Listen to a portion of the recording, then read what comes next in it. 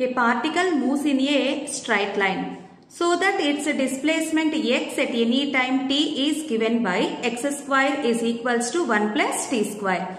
Its acceleration at any time t is x power minus n, where n is equals to. In given question, a particle is moving along a straight line path, and we know the relation between distance and time. By using this relation, we have to find out the acceleration. We know rate of change of displacement is called velocity. So first to differentiate the given equation with respect to time on both sides. D by dt of x square is equals to d by dt of 1 plus t square. Differentiation of x square becomes to 2x into dx by dt. And here 1 is constant, so differentiation of constant is 0. And d by dt of t square becomes to 2t into dt by dt. dt by dt is 1. And now on both sides 2 get cancelled. Dx by dt, displacement by time is equals to velocity. xv is equals to t. From this, v is equals to t by x. Okay, once again differentiate this equation on both sides with respect to time, then only we get acceleration. Rate of change of velocity is called acceleration.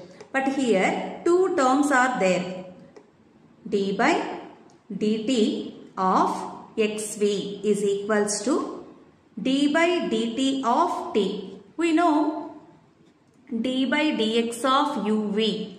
Differentiation of product of two terms is equals to u into dv by dx plus v into du by dx. This is the formula to do the differentiation for the product of two terms. First take x is constant. X into d by dt of v plus, now take v constant, v into dx by dt is equals to dt by dt becomes to 1.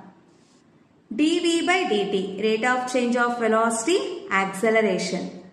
xa plus dx by dt, velocity. v into v becomes v square.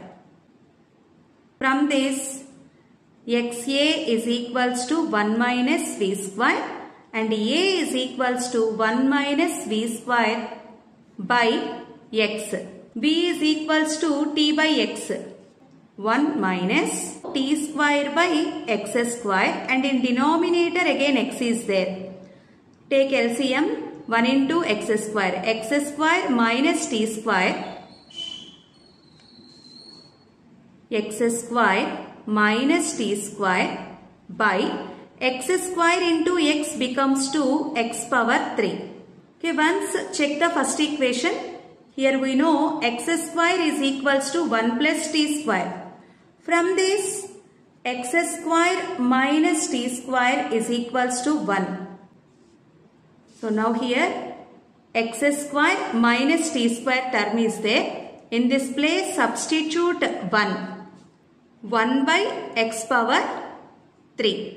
This x power 3 goes to numerator. It becomes x power minus 3. So acceleration is equals to x power minus 3.